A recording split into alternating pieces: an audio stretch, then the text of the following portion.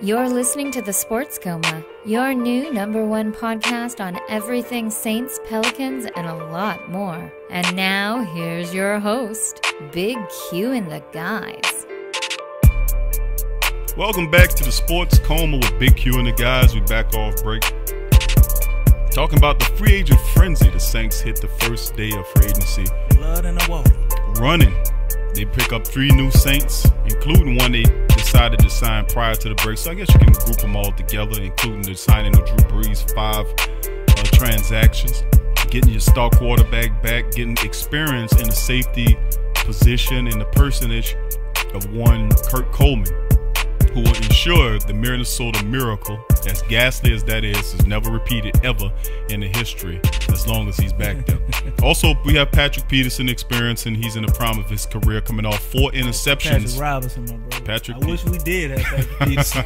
I'm thinking about that old Hunter Badger and all that kind of stuff. But anyway, You could get him. Patrick Robinson, four interceptions last year in a pretty good year, looking for a payday. He got 4 years out the Saints here. He's coming in as a slot man. That will make that depth in the secondary a lot better. And then among other news, other things, as well as our new linebacker, middle linebacker, Demario Davis, the hard-hitting, all-world everything guy that just steps in for the Jets last year, had a supreme amount of tackles. It's a supreme tackle. I invite all Saints people who are not familiar with him to look up his highlight films and footage and get familiar with this guy. This guy is a football player. Yes. So that's good to see. Machine. Always good to get those guys in here.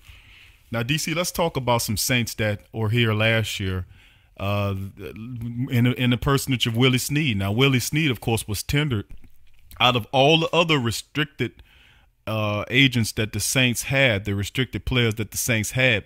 They only tendered one guy. Now, of course, I'm going to say this right now, Delvin Breaux was not tendered. He was the Saints decided to outright release him and Brandon Coleman. To visit the Broncos, huh? Yeah, he got a visit with the Broncos, so he might very well might end up there. Brandon Coleman was released as well, but the only one tendered at the lowest tender, which was a $1.9 million tender, was Willie Snead. Now, of course, he's going to go out there and see if he can test the free agent waters and maybe have somebody to kind of give him opportunity. I think Willie Snead will be back in the Saints black and gold for another year at that $1.9 million. I wouldn't say I would be surprised if somebody was to get him, but I don't think so. I think with all the wide receivers that's out there, I think it's a pretty crowded market wide receiver wise.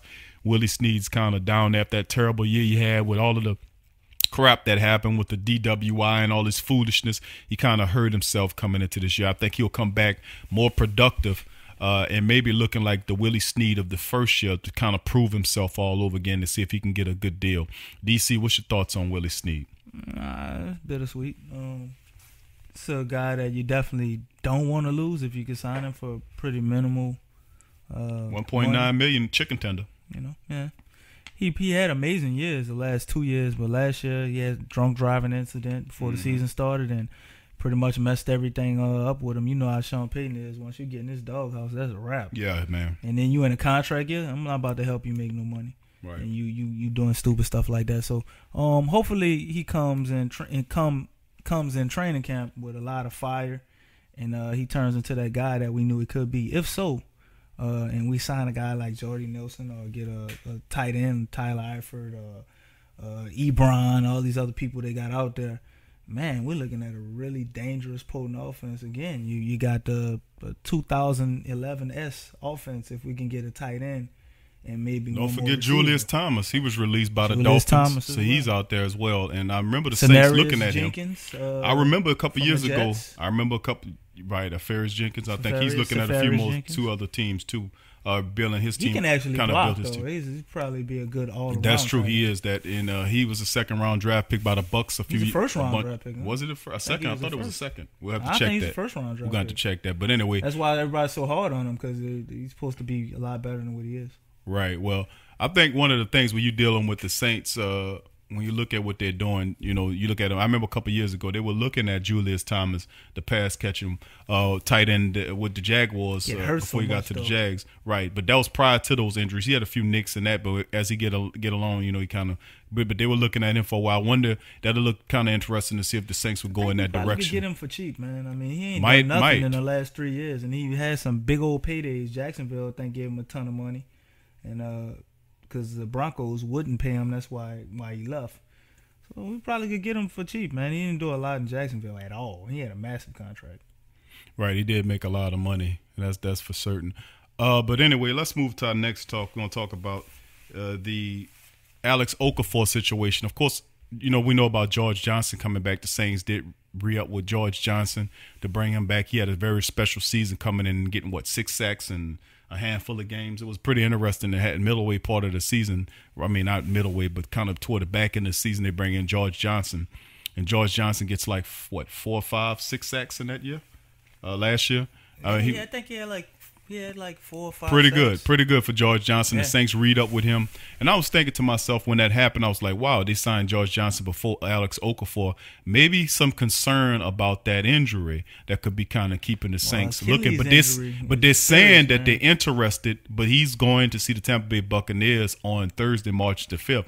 So what's your taking on that, man? I know you looked into this. What you thinking on it? I think we take him back if we can get him back. Again, everything is a budget now. Mickey Loomis then paid the people he wanted to pay top dollar to. I don't think we're gonna see any big money signings. Not too many more. We don't have a lot more money to spend, so everything now is gonna be on a budget, and you got to save money for the draft players or create money. So that's a good way to try to negotiate with him. We look at the defense we got. Hey, look, we got a linebacker. We're gonna have a top 5 defense. You want to be a part of this? Come prove yourself again. A lot of pressure will be off of you. Come prove you can play, and we'll give you money, the next year. So they're going to try to get him on another basically prove-it deal again. And Okafor going through an Achilles tear, man, that is a tough injury, man. It is a hell of a rehab. Well, it's saying that he's well and he's ready to come back. I know, but he had to go through a lot. And, He was on a prove-it deal last year. At what point did he get paid? You know what I'm saying? So I think he's going to try to see what he can get. Might have to do it one more year. But I don't think anybody's going to want to give him major money coming off an Achilles injury because you lose a lot of your athleticism.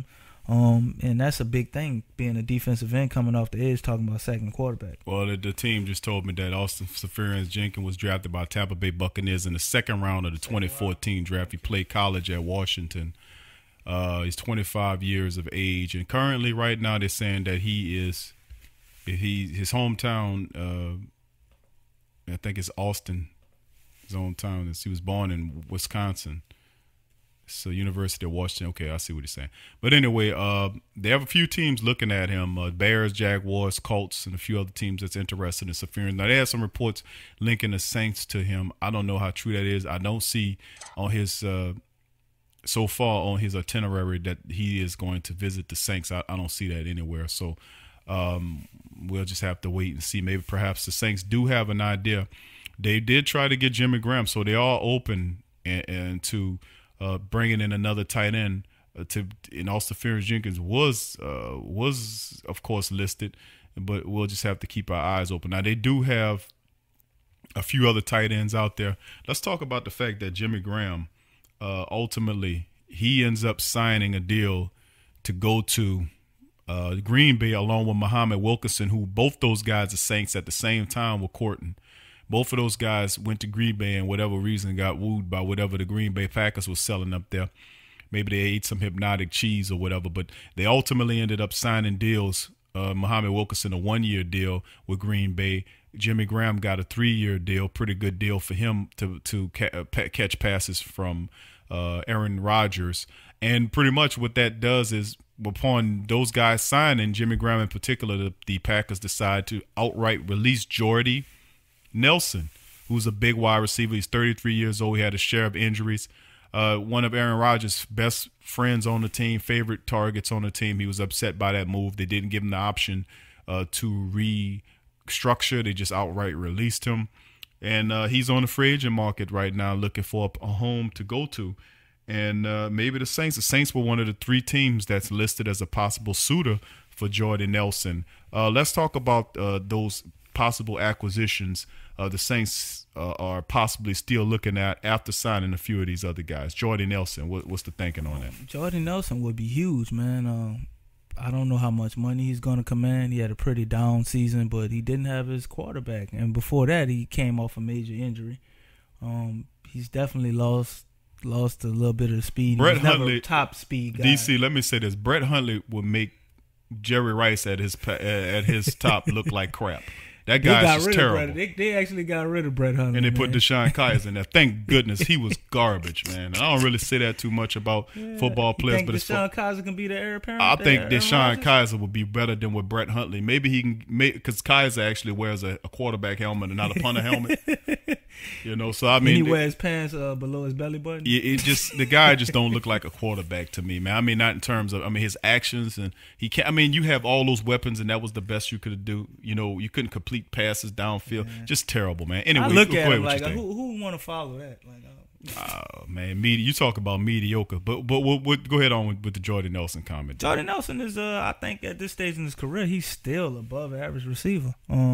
He can do a lot with a guy like Drew Brees or Tom Brady or your heir apparents, but if you put him on a team without great quarterback play, I think you're just wasting your money. But we could get a lot out of him, but the teams that could pay him a lot of money, maybe they don't want to fork over big bucks, so maybe you could see Jordy Nelson in a Saints jersey, which would be amazing, lined up with Ted Ginn and Michael Thomas. What? Amazing. That'd be amazing, man. You get Jordy Nelson to be kind of your second outside receiver, another possession type guy. Could you imagine that? Yeah, man. And you do that and you get some form of a tight end. I mean, the offense would be unstoppable. Who do you stop? You want to stop the running game? Okay, well, we just pass on you on it. It's amazing. Anyway, the little background on Jordy Nelson. He was released by the Packers, like I said.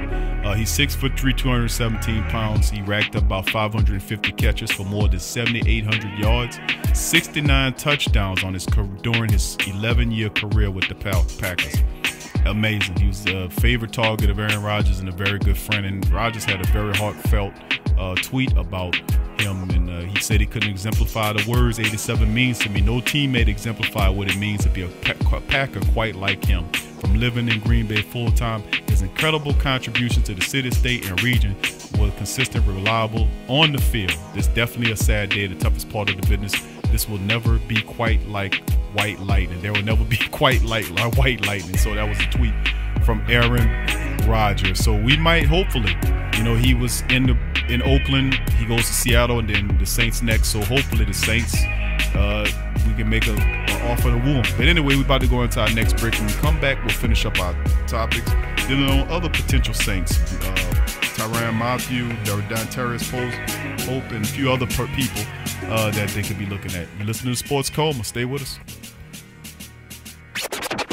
I'm a Saints and Pelicans fan, so the only podcast I can get my fix is the Sports Coma with Big Q. The guy's intense, funny, and they always keep it real.